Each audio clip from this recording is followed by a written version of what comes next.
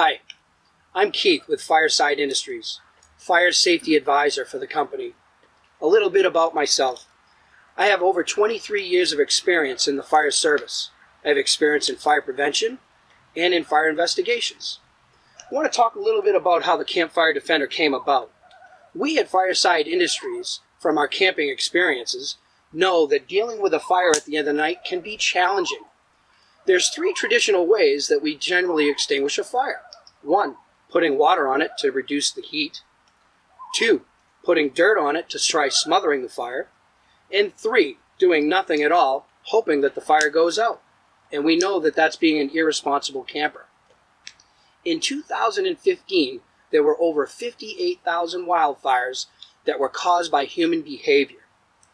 We know that campfires were a major contributor to that number. Now, let's talk a little bit about the product itself and the fire science behind it.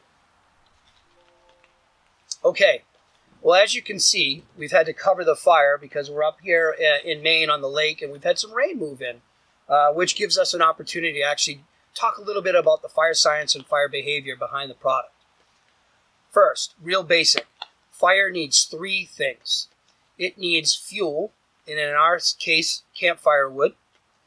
It needs oxygen, and it needs heat, otherwise known as the fire triangle. Without any one of those 3, you cannot have fire, which is what we discussed earlier on the traditional ways of dealing with your campfire at the end of the night. You either use water to eliminate the heat, or you use dirt or sand to eliminate the oxygen. What we've decided to do is we are creating a new way of dealing with your campfire at the end of the night. We're not going to eliminate any of them. We decided to control 2 of the things in the fire triangle. We're going to control the heat. As you can see, when we have this covered, it controls the heat, not allowing any embers to leave, especially when it's safely secured.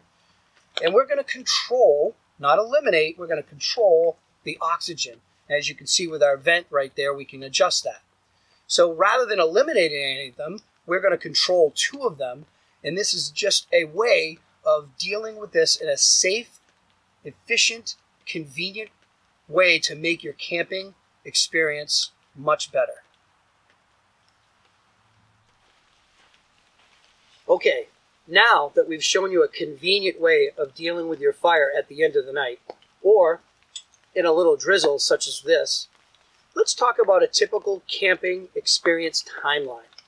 We at Fireside Industries want to see you start your fire at the beginning of your camping experience and extinguish it at the end, but let the Campfire Defender take care of the convenience in the middle.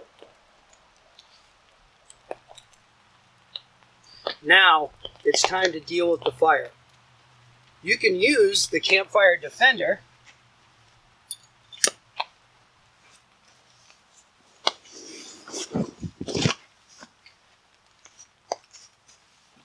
properly staking down all around,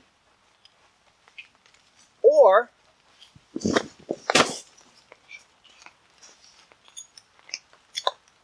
you can use one of the 2 traditional ways that we discussed earlier.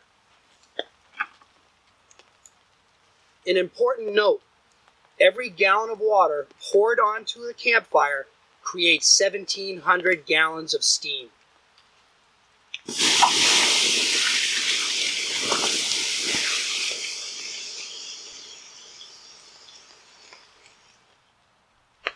Okay, obviously I have a little bit of work here to finish extinguishing this campfire. We at Fireside Industries appreciate your time letting us show you this new, innovative, convenient product. Whether you use the Campfire Defender or not, when your camping trip is coming to an end and you're ready to go home, please, from a fire guy, please extinguish your fire.